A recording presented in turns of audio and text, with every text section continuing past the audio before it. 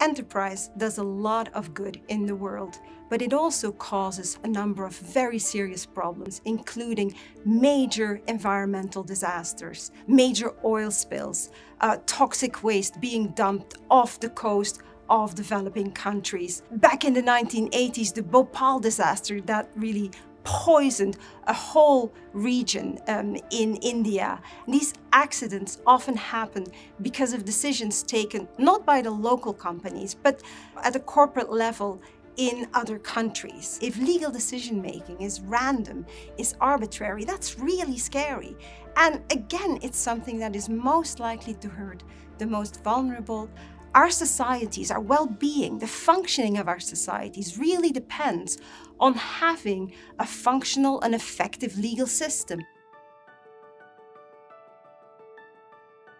If you take my course, you will learn the state-of-the-art in transnational environmental liability.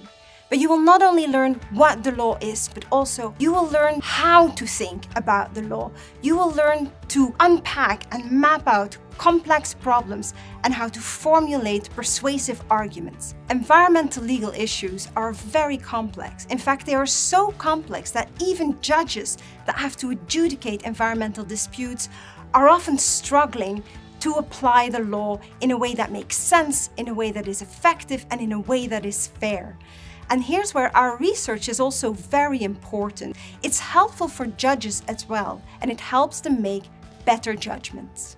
It is becoming a little bit easier for victims of major pollution to sue, and especially victims located in developing countries. And so they have a better chance at getting justice, and it also reduces the risk that such events will happen again in the future. And that's very inspirational because it helps students identify how they can think about the law in a way that actually helps them overcome problems and address some of the major challenges of today.